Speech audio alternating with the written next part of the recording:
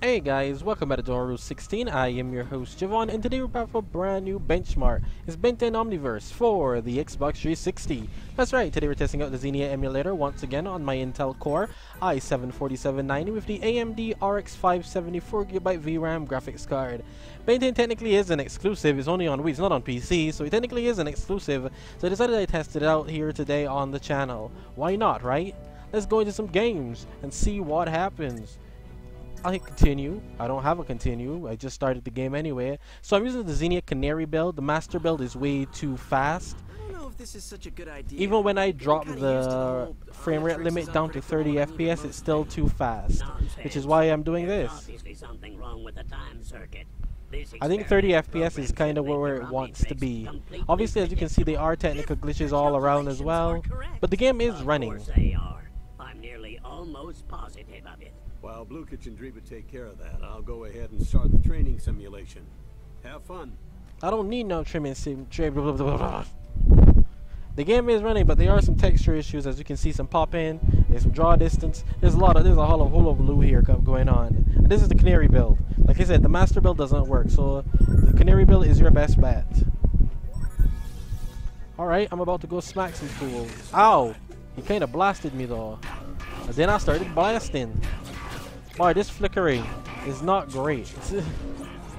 The flickering ain't great. I wonder how Ben 10 Omniverse 2 will do, considering it's a runner. The abysmal second game in the series.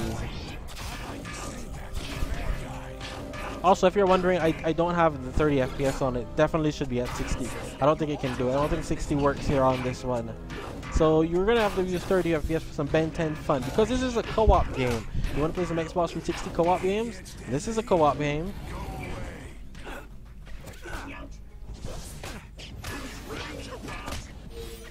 I don't know how fun it will be, but it's co-op. What the heck is this? And you see the Undertown rooftop. However, the pop-in is crazy. The pop-in is very noticeable. It's extremely noticeable. But the game does run.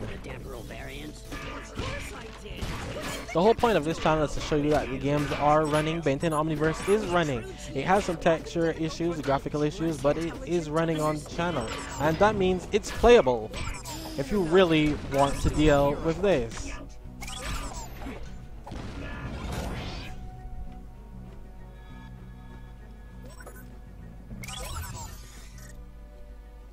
Okay, moving on. Yeah, it's getting...